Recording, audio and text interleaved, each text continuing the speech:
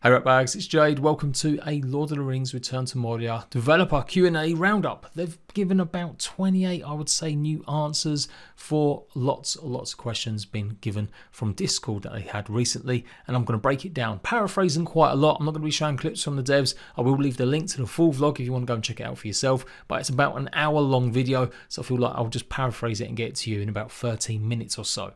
Some stuff we've heard before, some stuff we haven't, lots of things expanded on, so I feel like this has actually been a pretty good video for them to have done, and hopefully my little recap is going to set you on the way. Return to Moria, of course, is coming out on 24th October to PlayStation 5 and Epic Games Store, with an Xbox release at some point early next year, and I am pretty looking forward to it. I love the story and lore of Lord of the Rings, and hopefully this game can deliver with a compelling survival experience. If you do find this video useful, do leave a like and make sure you're subscribed. Let's go. So, when is the game set? Obviously we know it's the 4th age, but apparently it is roughly really centered on Gimli's adventures. Gimli apparently in the Lord of the Rings lore went about setting out all sorts of repair works of things like Minas Tirith and trying to find certain places, also discovering the glittering caves in Helm's Deep and a lot more. Effectively, he was more of an adventurer than I think people might give him credit for, and this is why he set a band of dwarves to go and hopefully reclaim Moria, and that's pretty much where the game sets off from. They got in a special Tolkien language expert because there wasn't actually much Dwarven really written in the Lord of the Rings sagas. Like, there's a few key words and stuff, so they obviously had to expand and make stuff up quite a bit themselves, and they worked with this expert, and that's how they got with a lot more Dwarven language in the game than you might give it credit for.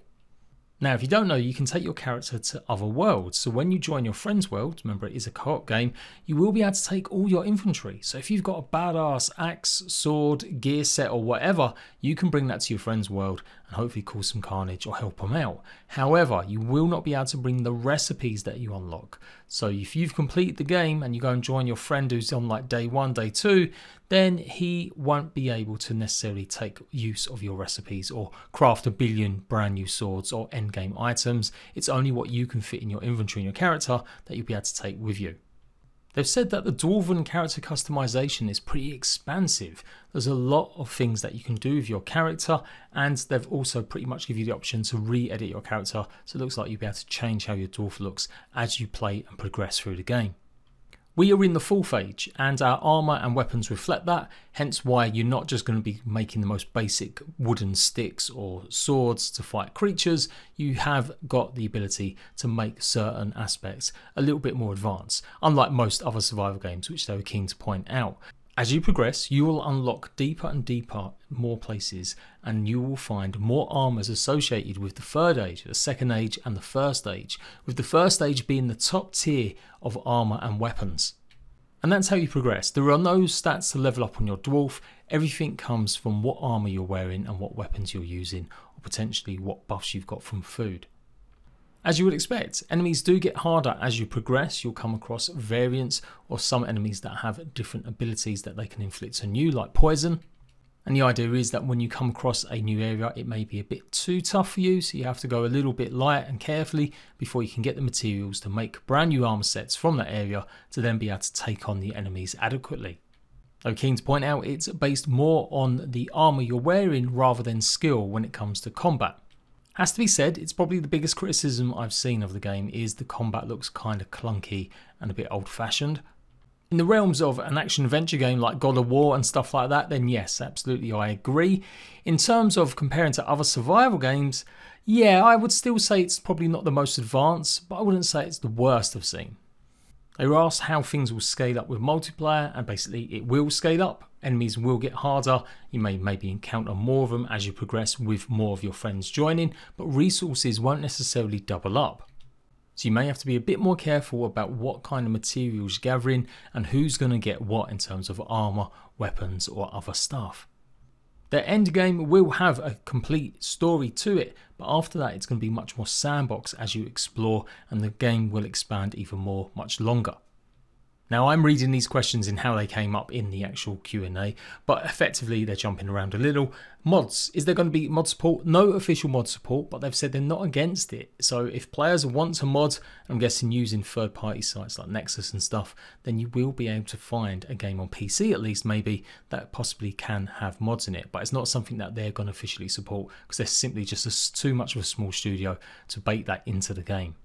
Return to Moria is a procedurally generated game, but the tile sets that you basically encounter, these caverns, these areas, these fortresses or towns underneath, they have pretty much got set components. It's just about how or where they're placed. So you may have a world that has the mines of Moria a bit closer, or potentially other places with certain rare resources a little bit easier to get to, and then you might start up another run and it might be a bit further along, and it depends in the directions that you're going in as well, and there's all sorts of different ways that you can explore by breaking through the dirt into the next cavern. And this is the answer for seeds and how they affect your gameplay. This is what the procedural generation aspects of it is. They want to add a new game plus, mainly so they can also add customization options for game modes. It looks like there's going to be just one game mode that you'll play Return to Moria in when it launches, but they're looking to add the ability to make the game either easier or harder at some point next year. I do kind of question why they haven't launched it in early access. It does feel like a lot of stuff, as they spoke about in this Q&A, they've got big plans for and they want to support the game for a couple of years. But maybe it would have been better just to label it early access and maybe not get such harsh criticisms from being a full release game, especially if they've got quite big plans. But that's what they've said anyway. How long is the game actually being able to be played for? Well, in the beta they said some people managed to scale or run through it all in 24 hours. Other people spent over 100 in just a tiny slice of the beta. They reckon if you were to streamline and go straight just through the mainline quests and story aspects, it could still be up to 40 hours. If you build a few side bases, explore a bit more, just meander a little bit more, maybe something like 60. And of course, if you've got other goals in mind, building huge things or restoring huge parts of the places that you come across, then you could obviously, run into hundreds. Also next year, they do plan to add more meal systems, decor and lighting options, as well as more defences, and that's all going to be planned over next year with updates. They've obviously got music in the game, but people remarked that in the showcase they had for Gamescom that there wasn't exactly loads of music and it felt quite quiet. They said that's a deliberate choice. They want it to be more suspenseful. So music is there, but they've tried to make it a little bit more minimal to add to that suspense. From their feedback sessions they've had, they've noted that the game simply was just maybe still a bit too easy. So they have now gone and made it a lot harder. All based on what the players gave them feedback on. Again, more things planned for in the future, photo mode and also the ability to scale and change UI and stuff. Really exciting aspect they spoke about was that breach moment, that you'll be breaking through the dirt and then you won't know what's in this next area. Is it going to be a giant mine? Is it going to be somewhere pretty to set up a base? Or is it going to be another orc encampment?